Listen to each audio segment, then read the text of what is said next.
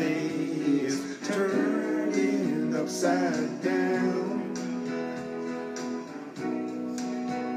But the words I hear keep coming through from deep inside of me and you. It's telling us that love is who I am.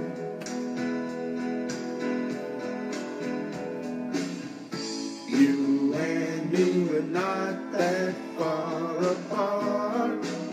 Yeah, we're beating the same heart. We've been together from the start. Tell me, can you hear it? Tell me, can you feel it? Put your arms around it and know that we are one. Welcome to a course of love. Welcome to a course of love. Now let's come together and understand that Christ was born inside of every man. He's waiting for us to choose him as ourselves. Yeah. When you choose him, you know you choose me too. And everyone becomes a part of you. And then you know that love is who I am. And you too. Guess what? You and me, we're not that far apart. Yeah, we're beating the same heart. We've been together from the start. You and me been together from the start. Tell me, can you hear it? Can you hear it? Tell me, can you feel it? Put your arms around it. Know that we are one. You and I, welcome to a course of love. Welcome to a course of love. Welcome to a course of love. Welcome to a course of love. Welcome to a course of love. Welcome to the course of love. This is Earl Purdy, and we're going to go deep into a course of love. I love being with you right now. Right now. You don't have to believe it, accept it, welcome it. Some of it's going to be very hard to believe, but if you use the ideas, you will recognize that the ideas are true. Yeah.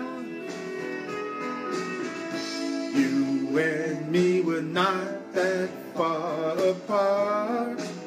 Yeah, we're beating the same heart. We've been together from the start. Oh yeah. Tell me, can you hear it? Can you hear it? Tell me, can you feel it? Put your arms around it. Guess what? We are one. Welcome to a course of love. I'm so glad to see you. I'm so glad to see you. Welcome Marlon. Welcome Latasha. Welcome Myrna. Welcome Becky. Welcome Carla. Welcome Holly. You are. I want to welcome all of you to a course of love. That was Brother John Christmas at johnChristmas.com. Welcome to a course of love. Welcome, Grace. Welcome to a course of love. I'm Earl Purdy, and we know that we have a very, very, very deep class that we do on Thursday nights. It's not for the faint of heart. It's not really, I don't think, for someone that's just looking for a really light kind of glossing over the truth. The course of love is to the heart as the Course in Miracles is to the mind. And tonight we're going to do chapter 23. And chapter 23 is called The Freedom of the Body. The Freedom of the Body. Chapter 23 in the Course of Love. And it's on page 154 in the Course of Love. Chapter 23, Freedom of the Body. I'm going to go through each paragraph. We're going to see if we can get the main message out of each paragraph. And I want you to communicate with each other. That's the point of going live. And I want you to feel like you can also ask questions. And hopefully, if I see the question, I'll be able to respond to it. I'm so glad you're here with me. This has been a kind of intense day. I had some dental work done today. And if you're talking about something that could be tempting you to believe that you are a body and only a body, have a little dental work. It gives you an opportunity to see if you can see yourself as spirit and more than a body when everything is drawing your attention to the body. Because the purpose of pleasure is to make you think you are a body. Ooh, it feels so good. The purpose of pain is also to make you think that you are a body. Ouch! Woo, that dental drill. But tonight we're going to talk about freedom of the body. We're going to talk about freedom of the body. I'm going to go through the first paragraph right now. Paragraph 1.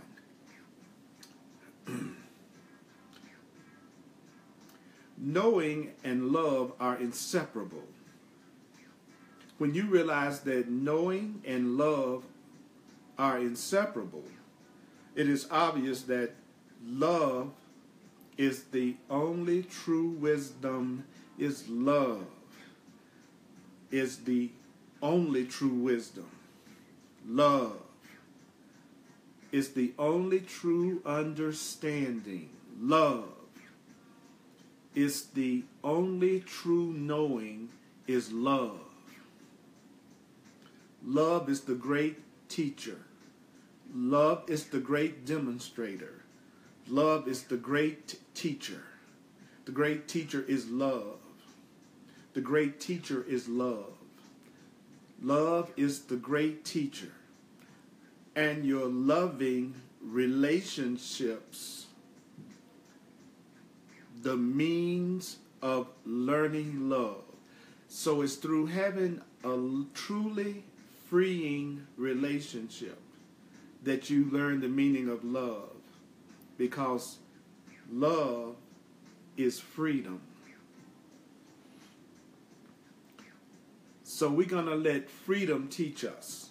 We're going to let love teach us, means that we're going to let freedom teach us.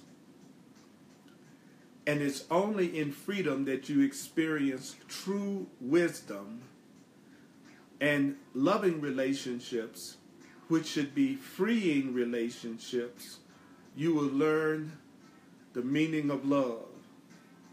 And when you learn the meaning of love, you are going to learn the meaning of freedom. That's kind of interesting, because the way that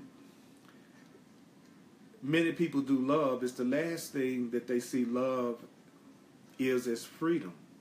Many people see love as sacrifice, or they see love as something that limits their expression or limits someone else's expression.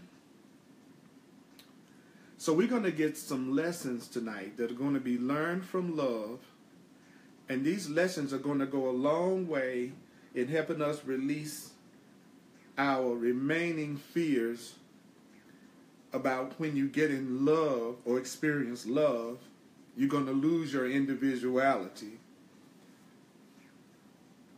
Sometimes people feel like when they really love someone in a relationship, they're going to lose their individuality. Or when they allow themselves to merge with love, they're going to lose their little separated self. Do you know that each of you probably have found that as you love someone else, the more you love And the more you learn to possess a loved one, the more you realize that your loved one cannot be possessed. The more you try to possess a loved one, actually, the more you learn that you cannot possess them. While in a love relationship, that's where the greatest knowing is sought. And with willing partners in a loving relationship, that's where the greatest knowledge is attained. One's partner in such a relationship still transcends complete knowing. Even though we're going to learn a lot about love in a relationship, and even though it's great to have a partner who wants to learn about love with you, you will never completely know that person. What you will know is the relationship. But who we are and what we are, it is so vast. It is so unlimited. Who we really are is such a mystery. It's always expanding. Who we really are is always growing. So you will never completely, at the perceptual level, know completely everything there is to know about that other person, even in a loving relationship. But what you will know is the relationship. I think you will agree with me, right, that it is the nature of the average person to seek for more. It is also the nature of life to exist in relationship. It's also the nature of life to be better known through relationship. This is how knowing comes to be, through relationship. And knowing through relationship is not the second best situation. Knowing through relationship is how life is. Knowing through relationship is how love is. So that means that while your partner in love transcends total knowing, this too is how it is, that your partner transcends total knowing, that the person that you're in a relationship with, and this can also be any kind of intimate, one-on-one, personal relationship, not just romantic relationships. Who you are is beyond knowing, but that's how it's meant to be. Sometimes I hear people talk about being bored in their relationships. Basically, the only reason why you could be bored in a relationship is that there's a part of you that thinks it's gotten as much as it can get out of the relationship. Another reason why a relationship may appear to be boring is because you put so many limits on each other out of fear, and so many scripts on each other out of fear, that the person cannot express themselves in a way other than how you want them to, without you getting upset about it, or becoming afraid, or jealous, or insecure. The fact that the person is a mystery, the fact that there's always something incredible and beautiful and wonderful about that person that you don't know about, that can be revealed to you, that's what keeps the relationship exciting. That's why a loving relationship needs to be a relationship of freedom, because in freedom, the true you, the authentic you, the you that's growing, the you that's expanding, that you can be expressed. You are meant to be love inviolate. Each of you is love inviolate. Yet rationally, yeah, you can be in a relationship and it can look like you're able to read somebody else's thoughts. That when you're in a relationship, sometimes you can tell just the slightest change of mood in the person. sometimes in relationships, you can get to the point that you can finish the other person's sentences. I was in a relationship one time that we were so in tune with each other, especially at the beginning of the relationship, that I had several instances that absolutely spooked me out. I asked a question or I made a comment in my mind, and my partner at that time responded out loud as if I had just shared that thought aloud or had just asked that question aloud. And that happened several times. And that was one of the things that really made me aware that minds are joined, especially when there is that period in the relationship that you feel totally free, you feel totally in tune, and the love energy is being expressed really, really strong. It's almost like love and telepathy goes together.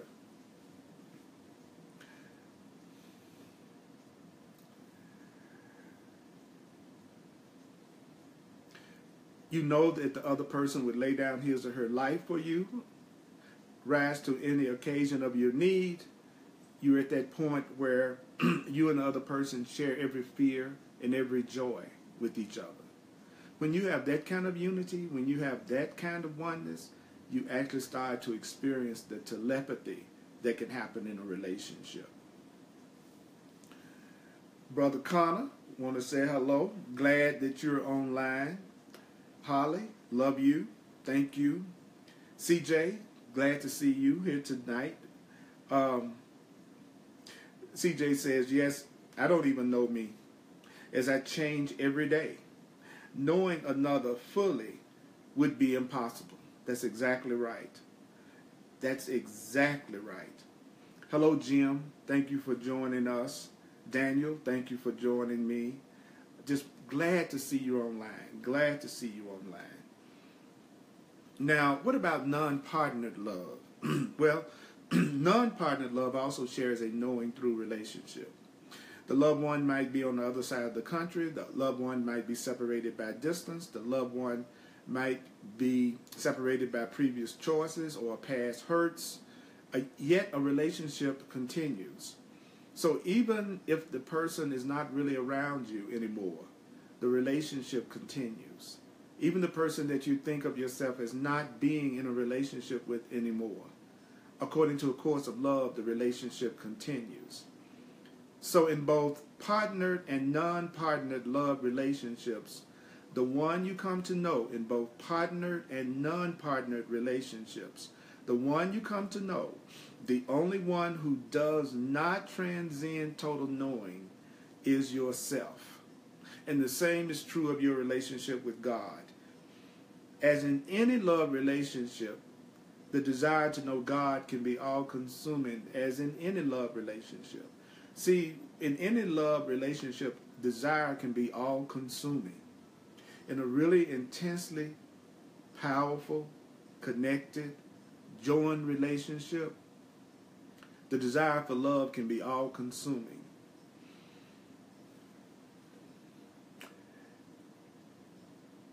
So even though God transcends knowing, your relationship with God is how you know both God and your real self. It's through your relationship with God that you know yourself.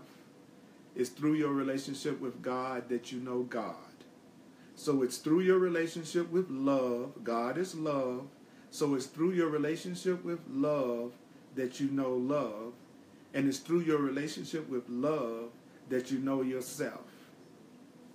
So let me remind you of a key learning aid that we discussed earlier.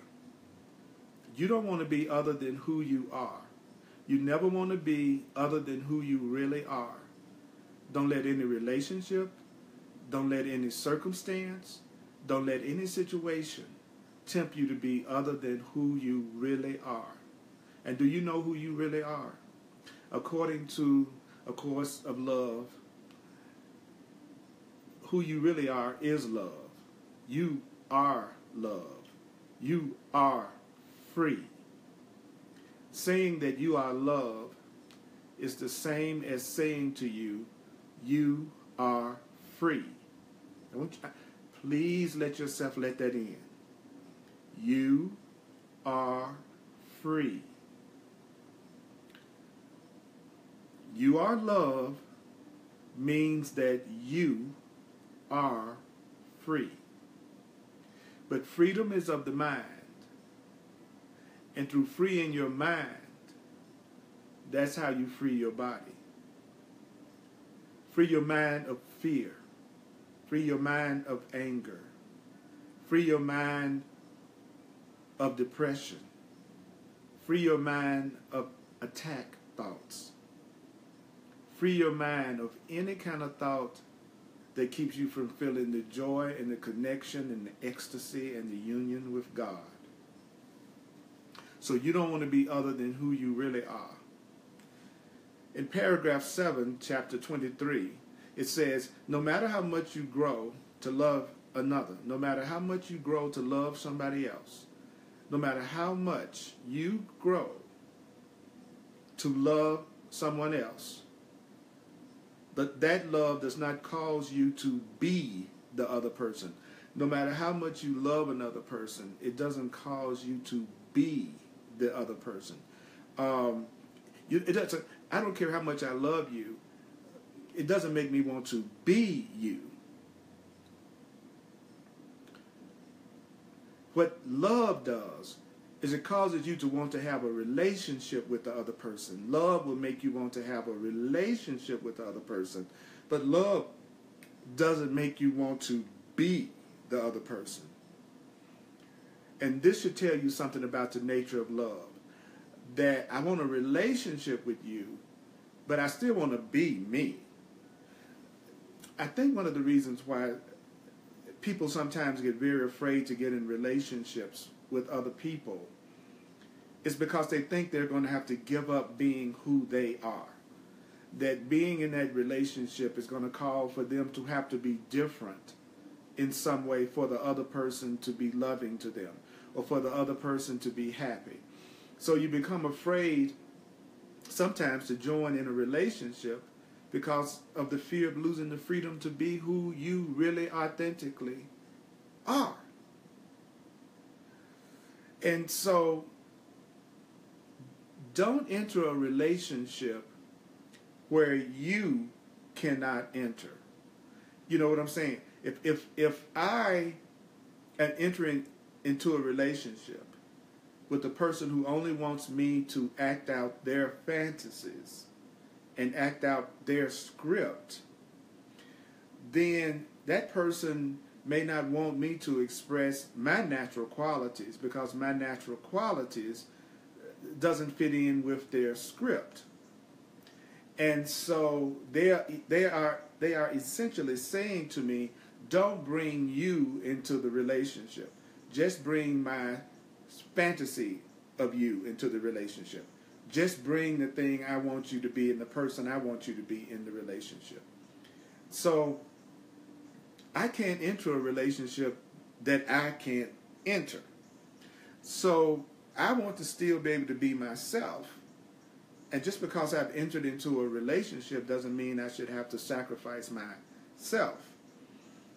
So when obsessively in love, when a person is obsessively in love, they may want the other person to be them, but rarely the other way around. What does that mean? That the way the average person does love is they want the other person to be more like them. Now, they don't really want to be like the other person, but the person wants the other person in the relationship to be like them. It's not unusual for people to want everybody to have their views, their tendencies, their habits. I want you to share my world view. I want you to do things the way I would do it. That's not unusual for people to want their partner to be like them. But rarely do they want to give up who they are to be like the other person. So A Course of Love says, this is what it's caused you to make God over in your own image and to try to do the same to others.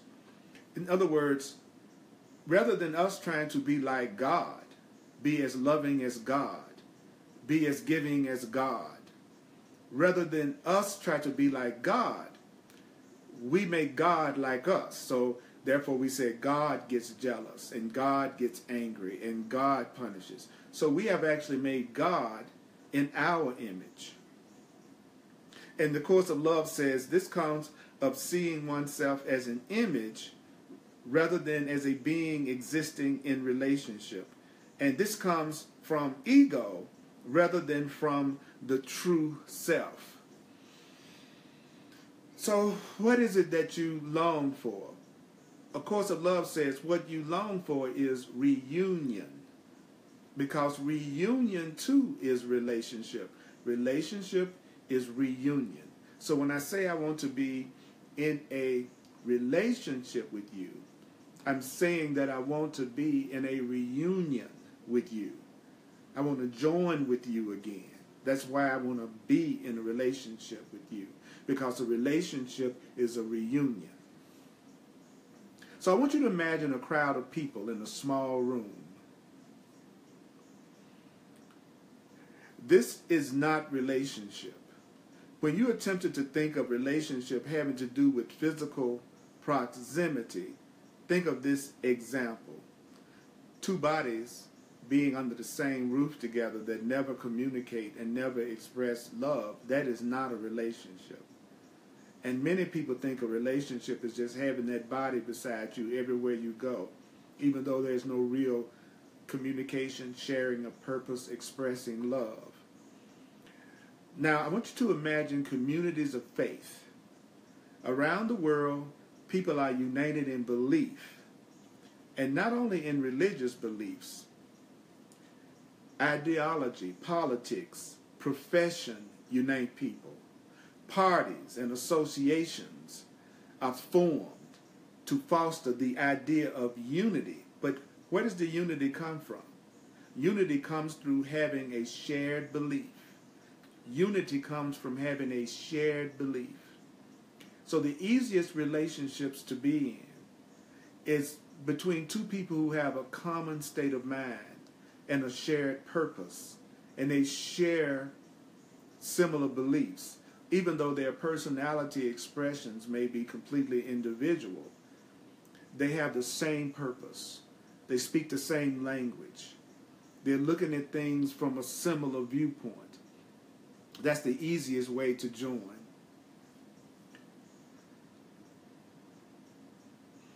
Now, they're not necessary as is seen by the reality that they only form after the fact. In other words, belief fosters the form, and the form is then meant to foster the belief. So belief causes the form, and then the form is meant to foster the belief. Well, do you know that this is true of the body as well? Think of the way in which the word body is used, and this will be clear. The body politic, a body of knowledge. Belief fosters the form, and the form was meant to foster the belief. And so belief and form actually have a symbolic relationship. There's a symbolic relationship between belief and the form it takes. Everything you see around you, every form that you see around you, where you are right now, including my form, a belief caused that form. So belief and thought create physical form. You're in the form of relationship that you're in because your beliefs and ideas are fostering or causing or forming the kind of relationships that you have. So understanding this loving relationship, understanding what a free relationship is, can help you to experience freedom of the body. Understanding what a loving relationship is can help you understand and experience freedom of the body. Freedom of the body. Freedom of the body, which is an extension in form of your belief in the personal I. Okay. That's not as complicated as it may sound. I believe I have a physical form that's separate from everybody else's physical form. I believe that I am an individual separate from everyone else. I believe I am an individual, different from everyone else. So I have to have something to be separate and different in. So the body is caused by the idea of separation because you have to have something to be separate in. So the body is the physical expression of the idea that you are separate and that you are different. The body is an extension and form of the idea that there is a you, a personal you. So let me take a look and see if there are any questions or comments.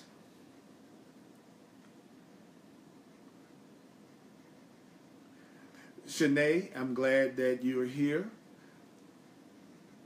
Stella, I see what you say. I've been trying to express who I really am almost all of my life. Thank you, Earl, for helping me to really understand that it's okay to be me. If you really want to have an easy life, Stella, the easiest life you can have is the life where you are being you. Because then you can be your natural self. Nothing that you're doing is a strain. Fear and conflict comes from behaving the way you think you should without really wanting to. In other words, you're not being yourself. You're not being your natural self in the moment. And when you're not your natural self in the moment, you can tell because you feel a lot of conflict and a lot of strain. So the easiest way to move through life is through being you. So you're right, Stella. It's okay to be you. And just like CJ says, totally hear you. Doesn't it feel great to hear that we are exactly as we should be? Hello, Keith. Glad that you have come online. All right. Okay. James, thank you for coming online and joining me also. Cheryl, it's good to see you. Okay. That's right, Cheryl. Freedom to be ourselves. Okay. So I'm going to keep on going. Great. Okay. Now, in paragraph 11, it says, belief fosters union. But union doesn't foster belief. Because in unity, belief is no longer required. When you are really in unity, it transcends belief. Belief fostered the union of atoms and cells into the form required by the belief in the separated self. Belief of another kind can foster the creation of form of another kind. What does that mean? Belief of another kind can foster the creation of form of another kind. Paragraph 12 in chapter 23 says, if form is an extension of belief, if what you see in physical form is a creation of belief, you can see why what you believe is critical to how you live with form. What you believe is very critical in the form of your life, the physical form of your life right now. You really need to understand that your belief is very critical to the physical form of your life right now. We are speaking here of ways of thinking similar to those which you term induction and deduction. In the past, exercises have most often begun with an alteration of beliefs regarding form. Here, we have taken an opposite approach, beginning with exercises to alter your belief in your identity and concluding with exercises to alter your belief in form. This is consistent with our primary focus. And what is our primary focus? Our primary focus is on learning from the heart. Our focus is not so much on learning through the analytical process, learning through the reasoning mind, learning through the rationing mind. In A Course of Love, we are trying to learn primarily through the heart. We want to learn from the heart. The mind goes from what's small to what's large, but the heart goes from the large to the small. Only the wholehearted can see the connection of everything.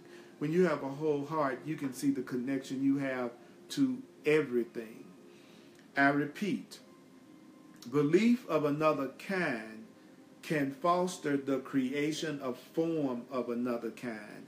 If you want your experience, Earl, if you want your experience to have a different form, if you want your experience to have a different appearance, if you want to have different physical appearances and experiences, you need to give yourself another kind of belief. If you're ready for a change in your physical reality, it's time for you to give yourself new beliefs.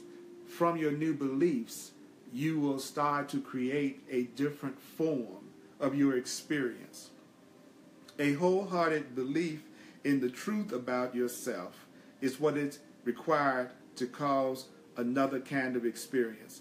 So I need a wholehearted belief in the truth about myself to have a totally new physical experience. It requires a belief that is my mind joined with my feelings, my mind joined with my heart, a new belief that is a combination of my mind and my heart. That is what's necessary. A wholehearted belief in the truth about myself. That's what's required if I really want a really new experience. That's what's necessary now. That's what will change the world.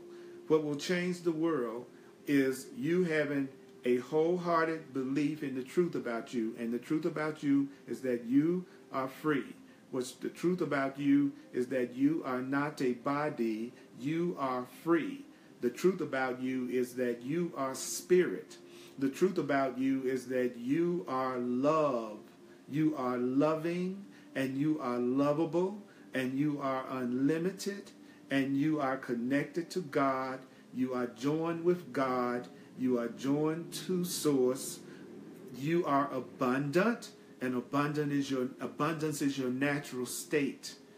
That is the truth about you. So if you want a new physical experience, Raj, and my mighty companion that's with me right now, we both have to have a new wholehearted belief about ourselves, about who we truly are.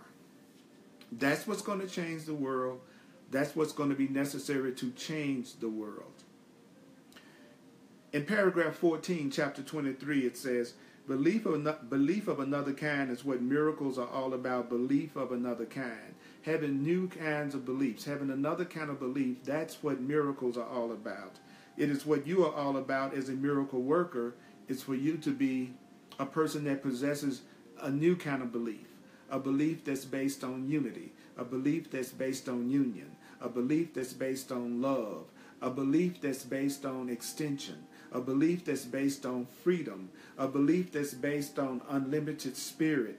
As a miracle worker, you have to have another kind of belief. For you to change your beliefs is the miracle. If we change our beliefs, it's a miracle.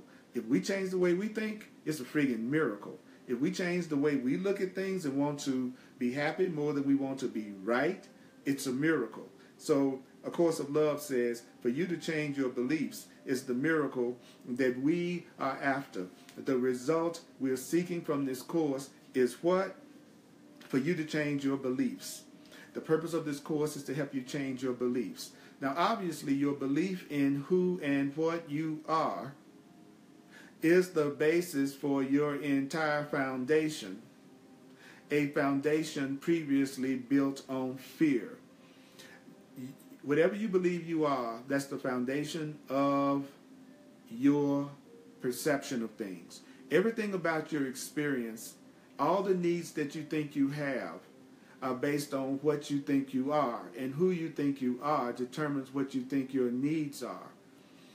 And they also determine what your beliefs are. In the past, the Course of Love says that your belief in who and what you are is the basis for your entire foundation, but it was a foundation previously built on what? It was a foundation previously built on fear. So clearly, belief in the body was easily translated into a belief in the validity of fear. Because don't you know that if you were to really look at it and be honest with yourself, you will see that the body is the seat of fear.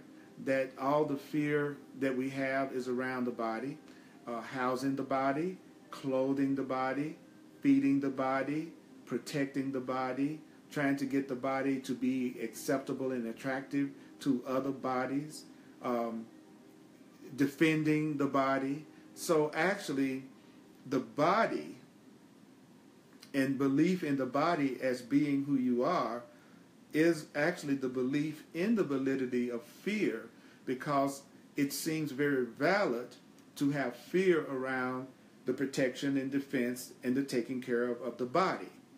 So when you are free of this misperception that you are a body, when you are free of the inaccurate belief that you are a body, that's when your body will be freed. Your body will be freed when the body is no longer seen as who you are, but the body is seen as a means to express who and what you are. That the body is seen as a way to communicate. That the body is seen as a way to join minds and hearts in love. But you are not a body, you have a body. And the connection to believing that you are a body, that thought that you are only a body that has to be protected, defended, and taken care of, that is the cause of fear. That is the basis of fear. So when you want to take your body and take it beyond the being the cause of fear, the way that you keep your body from being the cause of fear is to see your body as a means of service, a means of sharing the truth. Like what I'm doing right now, I'm using my body to be a means of service rather than making my body and everything about my body the goal, the purpose, my focus. What I'm doing now is I'm using my body as a means of serving you. So I'm using my body as a means of serving truth. That's what will free the body. Using the body for service, that's what will free the body. So if you have any questions and any comments, don't hesitate to share them in the comments during this class and gathering. Like Cheryl says, it's exhausting to do all this with the body. And she reiterated that the body is a vessel for communication. The body is a vessel for communication. The body is a means for learning. The body is a learning device. The body is a means for learning. It's a means for service. It's a means for loving. I'm using my body right now to share these thoughts of truth and love, and that is the proper use of a body. It's to share thoughts of freedom, the idea of freedom. Don't forget that freedom is love. Freeing your perception from your nearly immutable belief in form will allow for all changes in form required by the miracle. I'll say that again. Freeing your perception from your belief in form will allow for all changes in form required by the miracle. So when we take our beliefs and just stop focusing on the body and the physical form, that will actually allow for the changes in the body and the changes in form that's required by the miracle. And the miracle is nothing but a correct perception, a true perception. So when you say miracle, you're talking about a correct perception, a true perception. So form is not constant, but form is a result of belief. So form will always change. There's nothing in the world of perception, there's nothing in the world of form that is not going to change. Everything in the world of form, every form is going to change. The form of your relationship is going to change. The form of everything in your life is going to change. Everything in the world of perception, the form is going to change. And so if you want to move toward love and move toward peace, accept that everything but the truth is going to change. Everything in the world of perception is going to change. Everything about your partner is going to change. Everything about anybody you know, the form is going to change. While you believe that belief is the result of form, it is not. Form is the result of belief. Belief isn't the result of form. And so belief is not only capable of changing form, but also is necessary in order to change form. So if you want to change anything about any form of anything in your life, belief can change form. What you believe can change the physical form of anything that you are experiencing right now. What you believe is capable of changing form. It's your beliefs that's necessary to change form. History has shown you that what you believe is possible becomes possible. What you believe is possible becomes possible. Science has proven the link between researcher and research findings. Still, you find it difficult to believe that what is possible depends upon what you can imagine being possible. What's possible in your life, what's possible in this situation that you're going through right now, is what you imagine being possible. Whatever you imagine being possible in this situation that you're in right now, whatever you imagine can be possible, that's what will be possible. You must cease to see the difficulty and begin to see the ease with which what you can imagine becomes reality.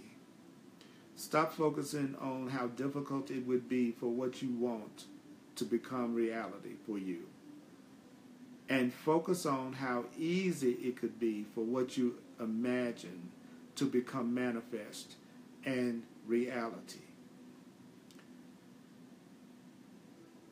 What you want to manifest can be easy to manifest. What you want to manifest can become easy to manifest. Begin to see the ease with which what you can imagine becomes reality. You have no capabilities that do not serve you. You don't have any capabilities that don't serve you, because all your capabilities were created to serve you. All your capabilities were created to serve you. All your capabilities were created to serve you. All your capabilities were created to serve you. The ability to imagine is such a capability, freely and equally given to everyone. You have the ability to imagine. I have the ability to imagine. You have the ability to imagine. I have the ability to imagine. So imagination should be linked to true vision. Your imagination should be linked to true seeing, because it exercises the combined capabilities of the mind and the heart. So when you truly imagine, it should come from your heart and from your mind combined.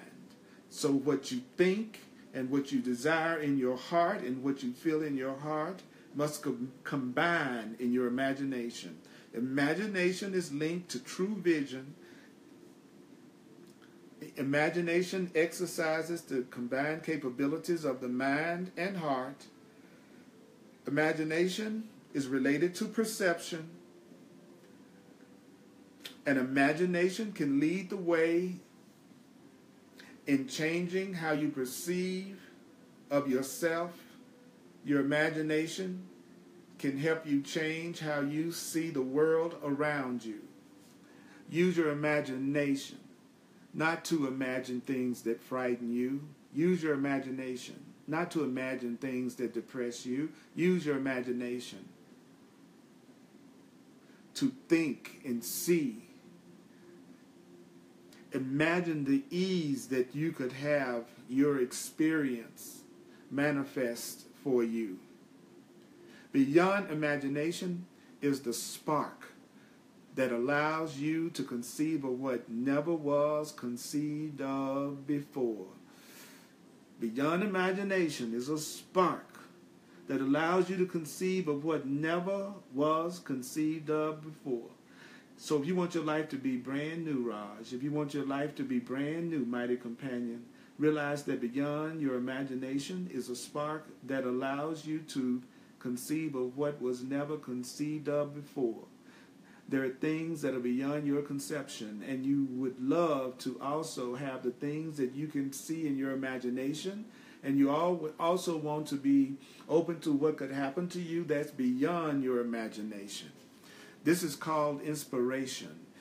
Do what you are inspired to do. Start to express yourself from inspiration. And when you are inspired, you are in spirit. And when you are fatigued, you are dispirited. If you feel tired and worn out, you are dispirited. If you feel inspired, you are in spirit. If you feel inspired, you are in spirit. Inspiration is the infusion of spirit. When you feel inspiration, it's the infusion of spirit. Taking the creation of form backward, it leads to this conclusion. Now listen to this. Spirit precedes inspiration. Inspiration precedes imagination. Imagination precedes belief, and belief precedes form. Spirit comes before inspiration. Inspiration comes before imagination. Imagination comes before belief, and belief comes before form. So spirit is your more direct link with the one source called God, because spirit is directly from the source, while form is just a byproduct of spirit. Your spirit is directly from the source, but form is a byproduct of spirit. Thus, form is actually once removed. Form is rather further away from the source. Again, working backward, however, the form you have created is still a step necessary to the return to God. The physical body you have created, the physical form you have created, everything around you in form is still a step that's necessary in your return to God, in your return to love. Everything you have physically formed is necessary. Everything you have physically formed, everything that is physically formed, including your body, is a necessary step to your return to source. Your physical experience, the physical form, it's a necessary step for your return to God. The necessary step is that of, and guess what? The necessary step is moving beyond form, recognizing and acknowledging form for what form is, and then continuing on, working backward to change your belief. Work backward to change your belief. I want you to allow your imagination to serve you and allow spirit to fill you.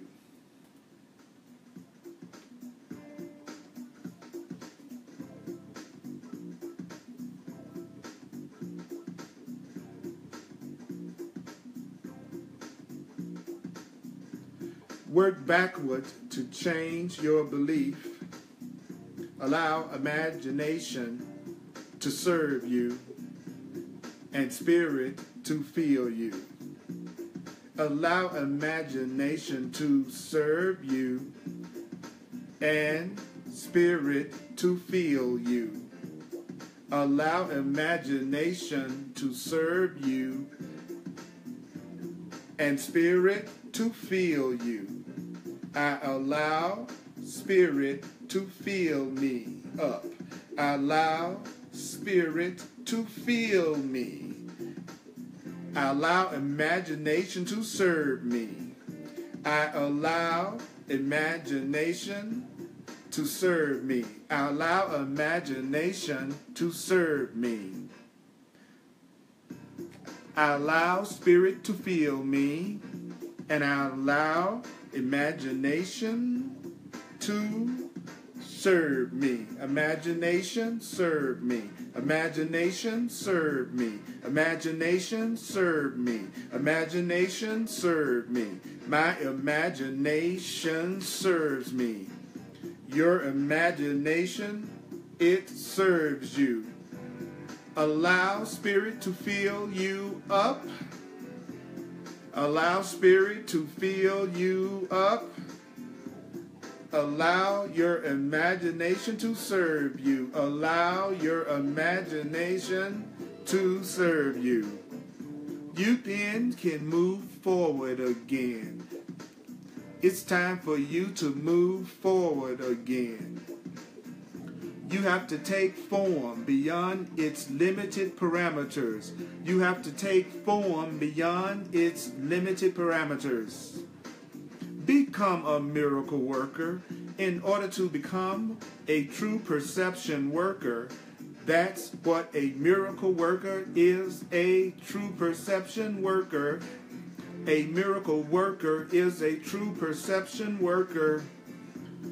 Allow yourself to be taken beyond the body. Allow yourself to go beyond the limitations that you think a body has. Become a miracle worker. Are you willing to become a miracle worker? The body encompasses. Do you know that your body holds the belief? Do you know your body is the composite of your beliefs? Do you know that your body is the composite of your beliefs? My body is the composite of my beliefs. Your body is the composite of your beliefs. The totality, the totality, the totality, the totality. The body will continue to hold former beliefs as well as new beliefs. So I'm telling you, your body has old beliefs and your body has new beliefs. And your body will hold the old beliefs as well as the new beliefs until your old beliefs are purged. Purge your old beliefs that don't serve you. It's time to purge your old beliefs. Do you know that your memories are stored in the cells of your body? Your memories are stored in your physical body. You got old beliefs in your body. You got new beliefs also in your body. You have to purge those old fearful beliefs, those old separation beliefs. It's time to purge the old beliefs and let the new beliefs come in. The purging of the old beliefs will free space for the new beliefs. Letting go of your old beliefs will make space for your new beliefs. A course of love is full of new beliefs. A course of love is full of new beliefs. You don't have to go far. The new beliefs are in a course of love. Study a course of love and you will get the new beliefs that you need. The new beliefs allow your form to reflect what and who you are in terms that coincide with the you whom you have always been. Give yourself new beliefs that correspond with the you that you have always been. Now, who is the you that you've always been? You've always been loved, you've always been powerful, you've always been innocent, and you've always been free. You have always been loved. You have always been loving. You have always been abundant. You have always been powerful. You have always been...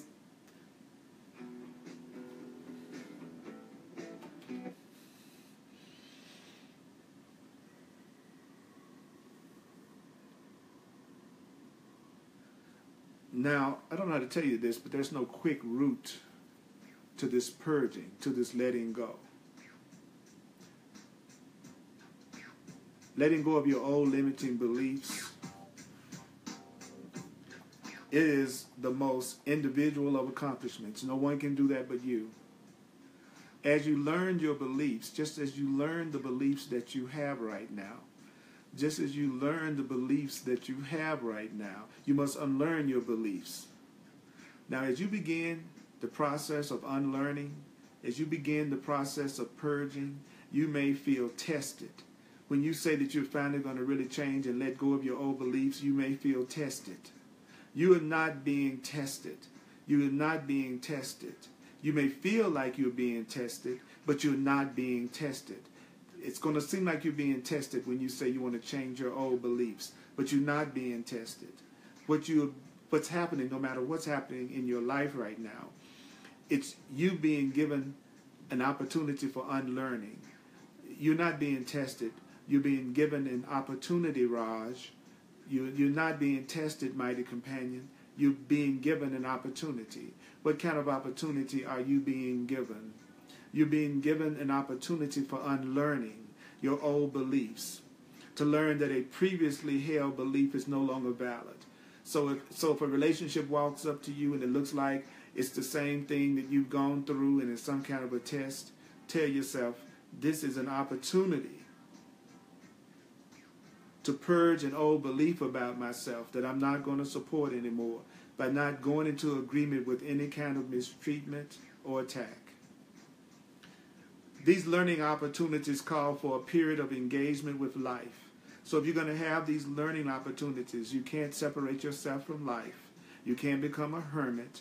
You can't become a recluse. You can't bury your head in the sand and pretend that you don't know or don't want to know what's going on in the world around you. These learning opportunities, what learning opportunities? To let go of these old limiting beliefs that block love and block your happiness and your freedom. It calls for a period of engagement with life. It's time for you to have a period of engagement with life. Many of you will have begun to experience unlearning opportunities even while your study of this course may have led you to turn inward and attempt to disengage from life. Some of you still have begun to experience unlearning opportunities. A period of disengagement with life cannot be avoided. A period of engagement with life cannot be avoided. You cannot avoid engagement with life.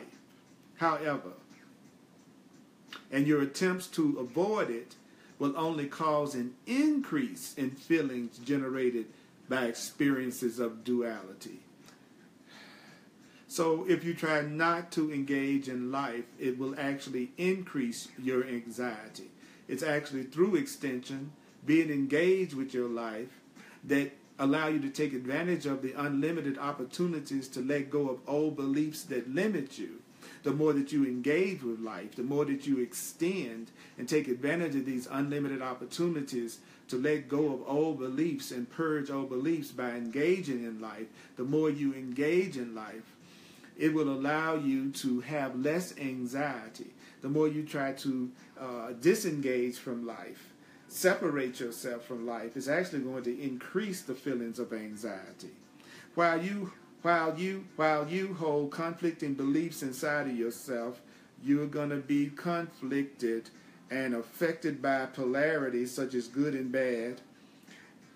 As you hold conflicting beliefs inside yourself, that's why you feel conflicted. When you have conflicting beliefs inside yourself, that's why you feel conflicted. That means you are affected by the duality, the polarity, going back and forth between love and fear and peace and conflict and lack and abundance and sickness and health. That's coming from conflicted beliefs. That's creating polarity. And that polarity is creating all the pain and unhappiness and fear that you are experiencing right now. Unlearning allows you to purge old beliefs so that only one set of beliefs is operative within you. So when you get through with the purging of the fear thought to the point that you don't have it anymore, then you only have one set of beliefs based on oneness and unity and love. And these beliefs will produce form in your life that reflects union and peace and love. And you no longer have that old thought system based on separation and fear. So you're not going back and forth between the two anymore because you only think one way. At some point, you have to let go of duality and think in only one way. And the one way to think is in the way of love. The one way to think is in the way of love. And thinking in the way of love is thinking in the way of freedom.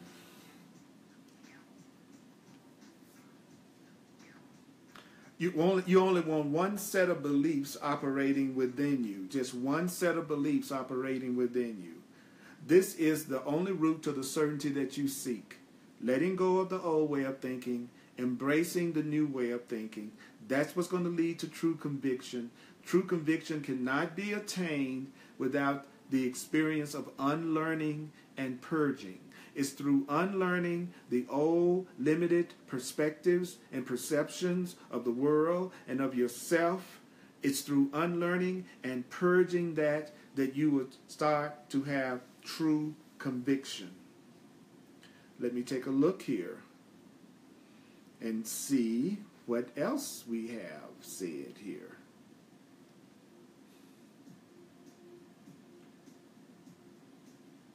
Cheryl says, I so understand and believe this, but it brings up fear. That's natural. CJ says, shifting my belief from challenging, difficult, and seeing those desires as easy to achieve, that in itself is a huge belief shift. Cheryl says, I desire easy. June says, hi everyone, good to be here. Good to have you here, June. Thanks for joining us. CJ's getting a lot of love tonight. She deserves it. Inspiration, imagination, belief, and form.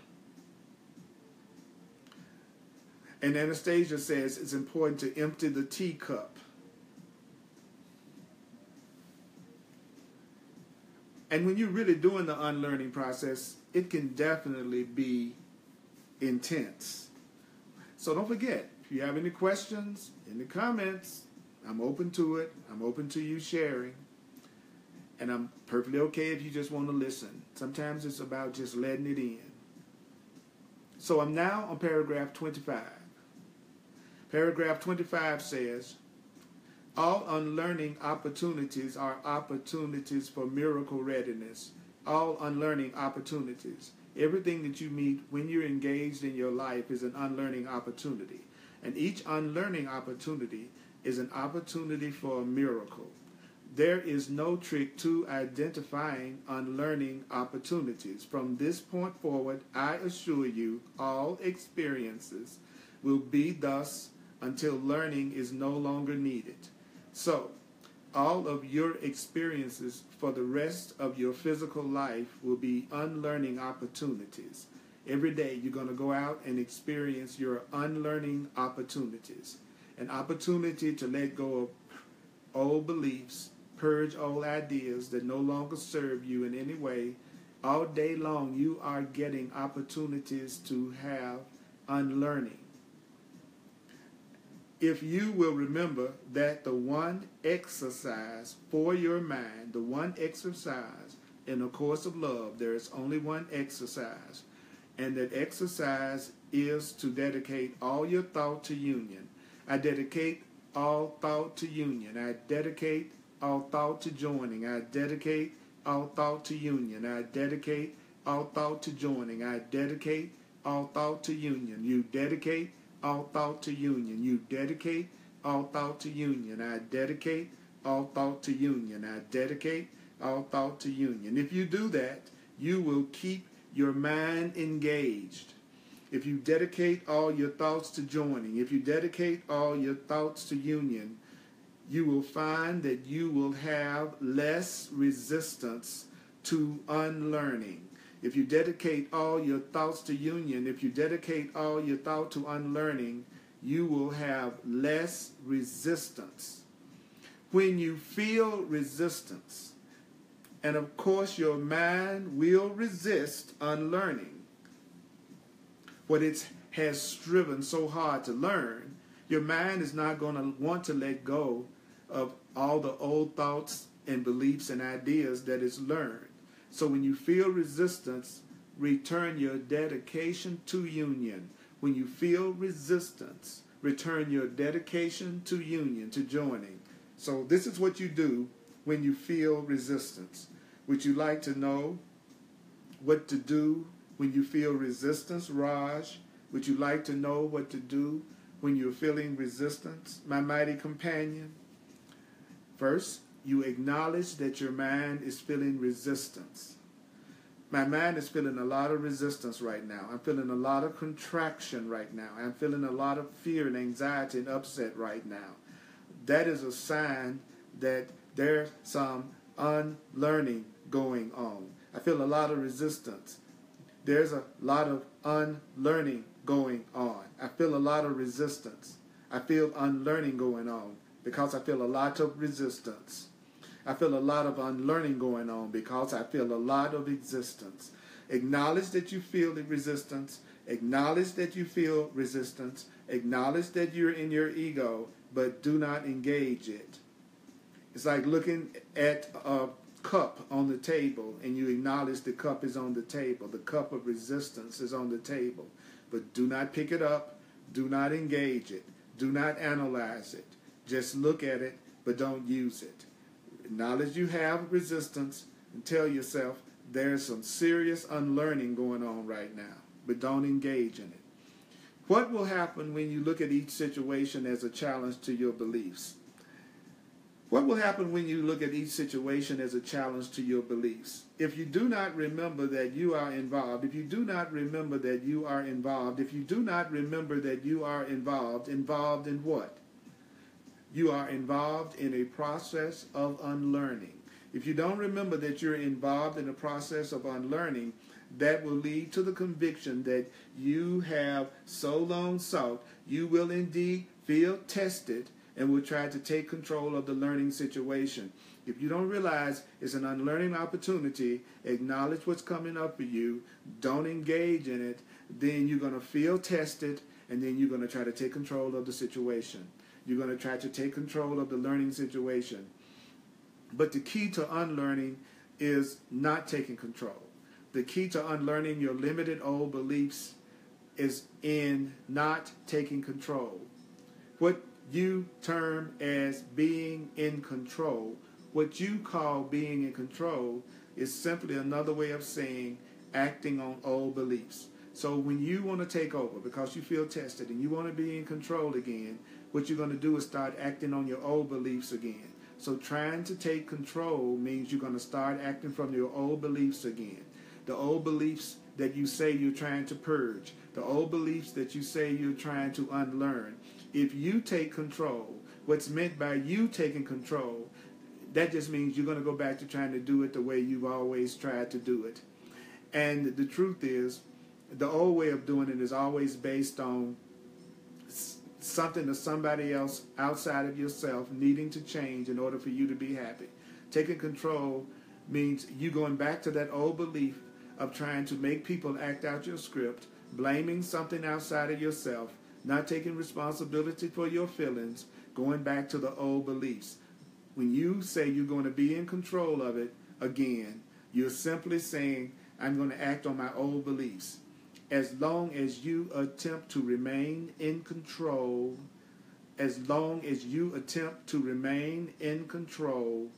old beliefs will not be purged as long as you attempt to remain in control. And what does it mean for you to remain in control, Raj? What does it mean for you to remain in control, mighty companion?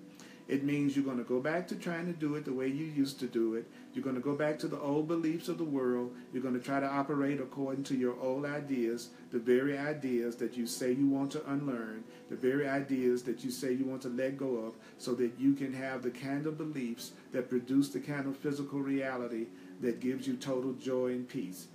So when you feel tested sometime, because there's some new unlearning opportunity that has shown up, but you're not seeing it as an opportunity. You're seeing it as a test. And when you see opportunities as tests, then you will be tempted to want to take over again and be in control again.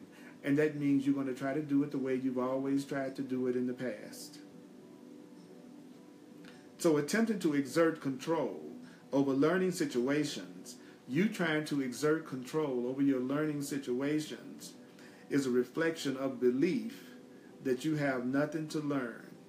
An attitude of openness is required. An attitude of openness is required. An attitude of openness is required. Is an attitude of openness is required. For unlearning, you need an attitude of being open. Now, one of the things you can say to yourself in order to be open, Raj, and mighty companion, is to tell yourself, what I know may not be all there is to know. What I know may not be all there is to know. What I know may not be all there is to know. That will help you open your mind. That's right, Blue. Love's will for us is perfect happiness. Love is in our mind because love is all we see. Love is all we see when we let go and purge our old beliefs based on fear and conflict and separation from God. You know, that's what's necessary for love to be all we see. Because when we say that to people who are in fear, they don't see love as all they see. They see their old beliefs. They see their fearful learnings and programming. And so what we want to support them in doing is understanding that the life situation that you're in right now is an opportunity for you to engage. And engaging in your life, you may feel like you're being tested, but you're not being tested. You're being presented with an opportunity to let go of old beliefs, to purge old limited ideas about yourself that you're ready to release. Control opposes openness. Mastery comes through the process of both unlearning and learning anew. This is but another way of stating that which was stated in A Course in Miracles, which is resign as your own teacher. Resign as your own teacher. Resign as your own teacher. Resign as your own teacher. And let the love, the truth, the higher self, the Christ self, the God self, your divine self, let it be your teacher. Let love be your teacher. You resign as your own teacher. The desire to control is the desire to remain your own teacher, is the desire to control, is the desire to remain your own teacher, or for you to choose your teachers and for you to choose your learning situations. That is another example of your desire to control, is to think you can actually choose your teachers and to think that you can actually choose the learning situations. Neither can occur if you would truly choose to, neither can occur if you would truly choose to change your beliefs. Choose to change your beliefs and move on to the new or the truth. Please choose and decide to change your beliefs. Within the course of love, there are new beliefs, new ideas, and new thoughts that you can use right in the course of love. Anastasia says, let the divine be your teacher. Let the divine be your teacher. Stella says, I will let go of how I believe things should be.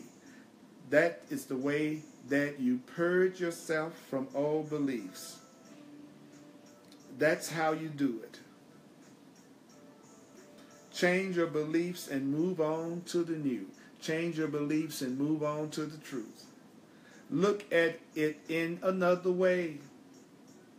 This process has much in common with forgiveness. The action associated with it raises it to a level similar to a level of atonement. And atonement is the correction of error. When you say you're ready to atone, you're saying that I'm ready to let my errors be corrected. I'm ready to have an undoing of the old limited ideas and beliefs about myself that keep me from having the perfect happiness that God wills for me. We're talking about an undoing that's accompanied by a new way of doing things. Undo your old ways of looking at things. And be willing to learn the new way of doing things. You can learn the new way of doing things with the divine teacher, love. And you can learn the new way of doing things with a new curriculum. A Course of Love is a new curriculum. Study it with all your mind and heart. and you will receive the new beliefs that will give you a brand new reality.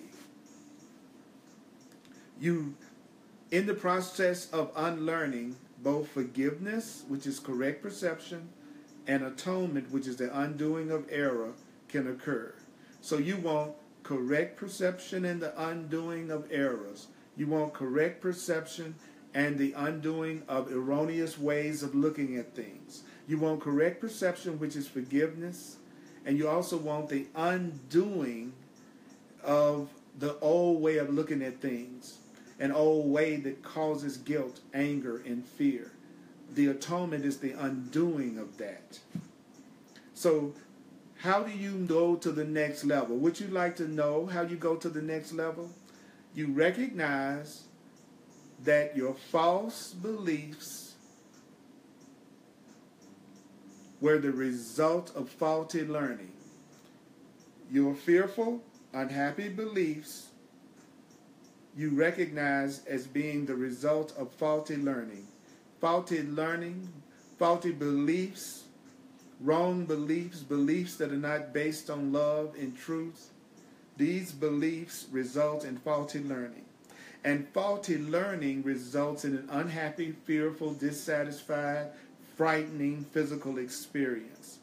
So as unlearning is replaced by new learning, as you let your old fearful learning go, and it's replaced by this new learning that you are receiving right now, judgment falls away. Now, what makes judgment fall away?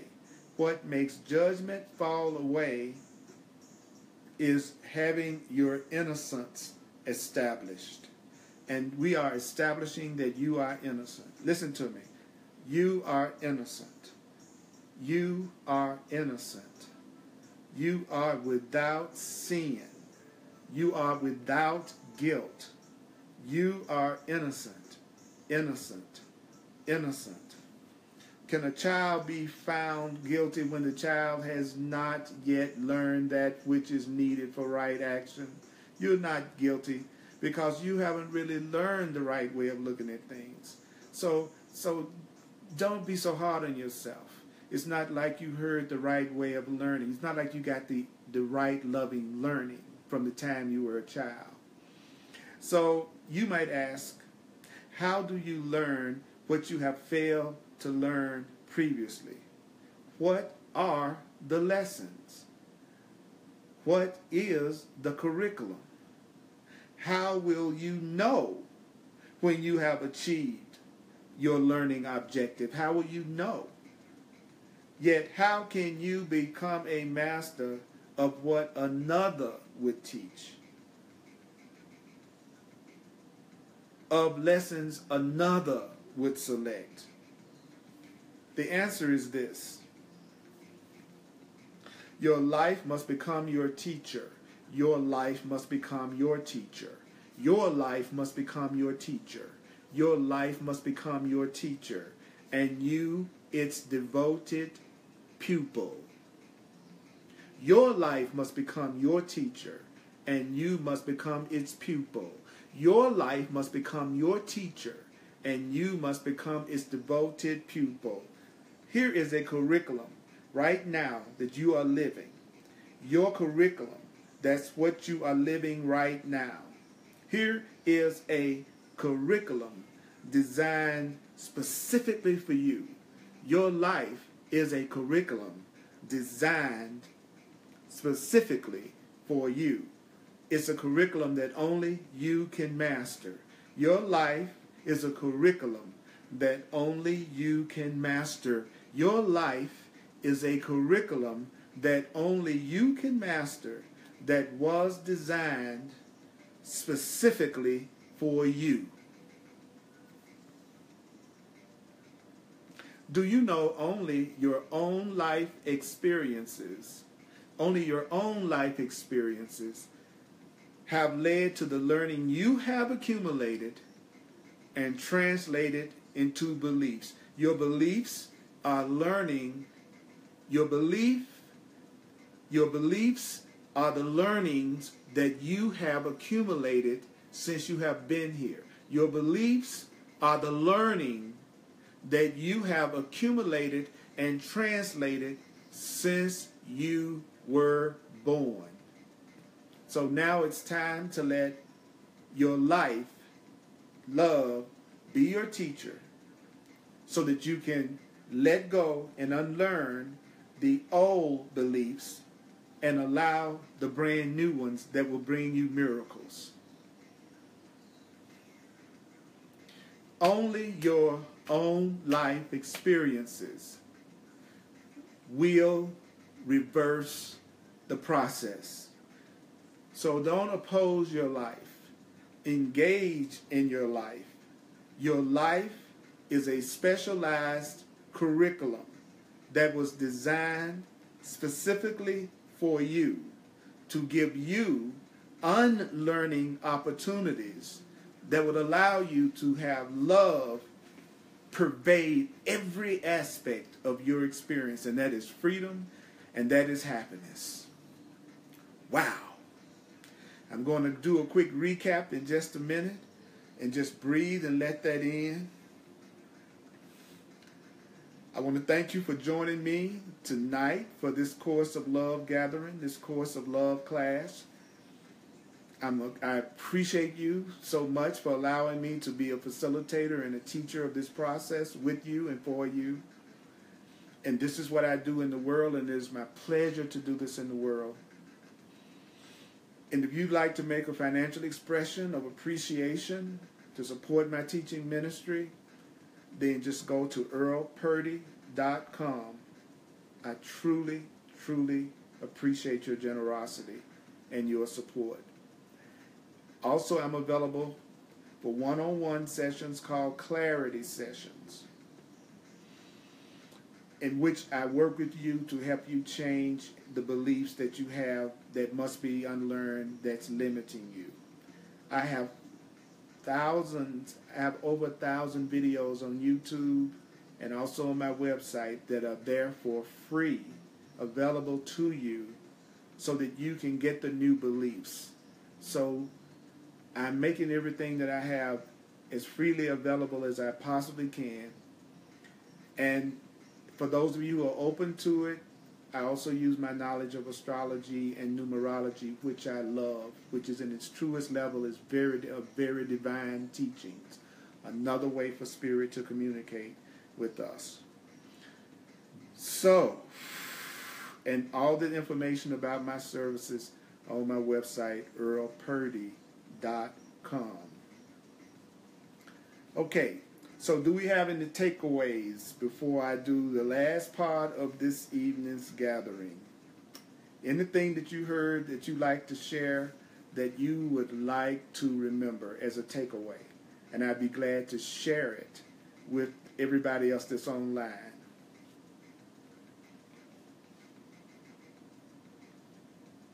So remember this. Belief is what's causing your physical reality. Love is the greatest teacher. You learn what love is through relationship. But you don't have to be afraid of losing who you are as an individual. You don't have to want everybody else around you to be exactly like you. You can also support their freedom and their love. The way to have the kind of physical experience that you really want to have is to change your beliefs. Your beliefs foster form. When you say that you're going to change your beliefs in order to have the love and happiness that you know you deserve, you may feel tested sometimes, but you are not being tested by God. You're not being tested by the universe right now. You are being given an opportunity to unlearn your old limited ways of looking at things. Trudy says, love is merely the expression of the unity that already exists between us. That is very true. The love is already there. So your life must become your teacher, and you must become the devoted pupil of your life. Your life must become your teacher. and you must become the devoted pupil of your life. And give yourself new beliefs about yourself. The Course of Love is another wisdom text that's full of new teachings about yourself. Please share these videos. I would really appreciate that for us to join with more mighty companions. Your life is a curriculum designed specifically for you. Your life is a curriculum that only you can master, but you don't have to master it alone. Now remember, when you feel tested and you feel challenged, there's going to be a temptation for you to take control again. Now, what does it mean for you to take control again? What does it mean for you to take control again? What it means for you to take control again is you're going to say, I'm going to take over. And you're going to go back to trying to handle things the way you learned to handle things in the past, using your old beliefs. When you try to take control, it's just you trying to do it the way you've done it in the past. Understand that life is going to give you your teaching. Life is going to give you your teachers. Your life is going to give you your curriculum. Your life is going to present you with the learning situations and circumstances that you need to unlearn every limited belief that you have so that you can experience love you deserve, and you can experience the happiness you deserve, and you can experience the abundance that you deserve, and you can experience the joy that you deserve. And your relationships, you can come to know yourself more, but remember, you will never completely know the person that you're with. The person that you are with is an unlimited, powerful mystery. The more you try to possess them, the more you're going to see that you can't do it. That is fear. Possession is fear. Trying to possess someone is fear. That's part of the old belief system. Only your own life experiences will reverse the process from fear to love. Your life is your friend. Your life is your teacher. Your life is divinely designed to give you the best opportunities to change your mind.